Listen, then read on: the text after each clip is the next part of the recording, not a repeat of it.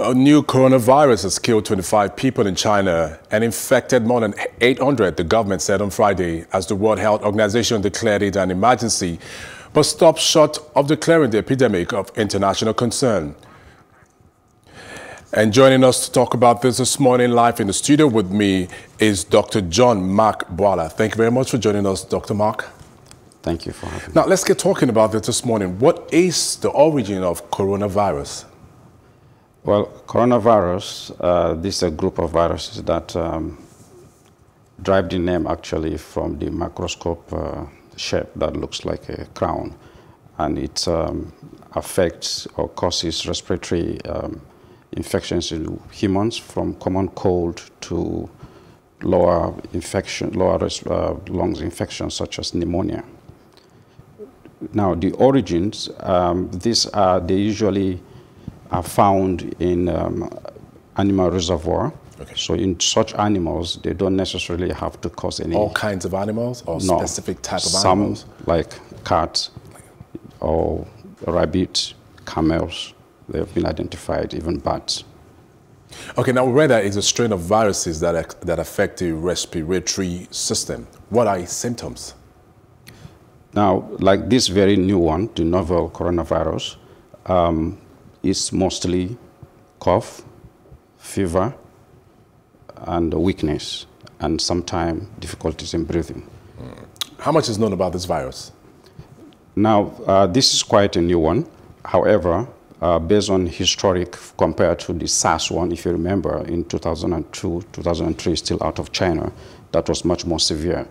From the number of cases that led to death, in that case was about 10%. Here you're having only 2 to 3% death cases.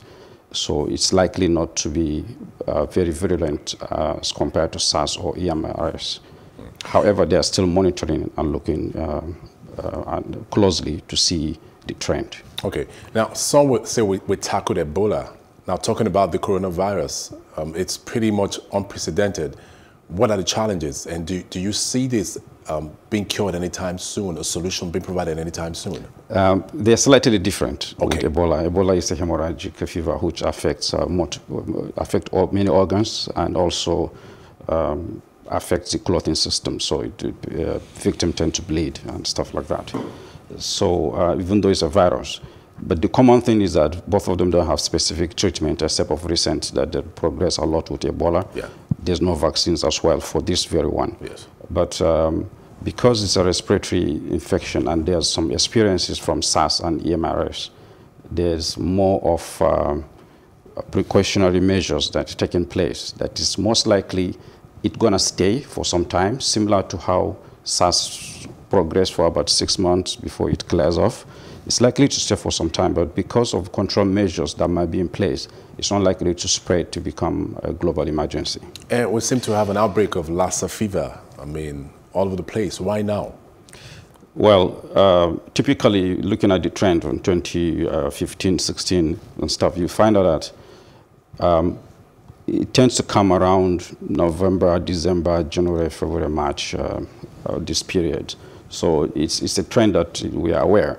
The most disturbing thing is coming from leaving the rural area and coming into bigger cities now, yes, and more. In fact, yesterday, they reported case of one death of 24-year-old victim in Maiduguri. That is the index state, because the first diagnosis of this Lassa fever was in a town called Lassa in Borno State in 1969. And according to your report, since then, there were no cases or outbreak of Lassa fever over there until this year in the capital city. Okay. So now let's talk about protective and preventive measures that we can take as it concerns these two viruses, starting off with the coronavirus.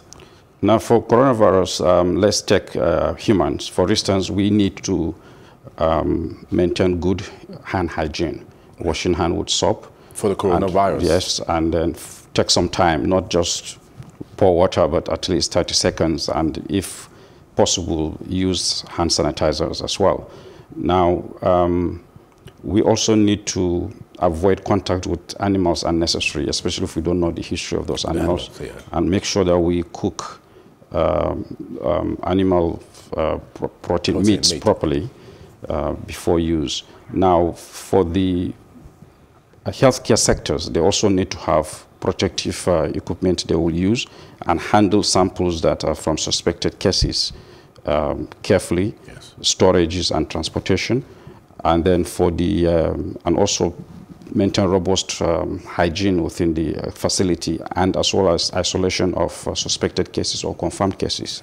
Now, for the country, we need to be on alert, looking at the standard, international standard, and also the Nigerian CDC set standard of controls, especially at port of entries. All right. Dr. John Mark Bwala, thank you very much for joining us on News on the Hour and for your contribution.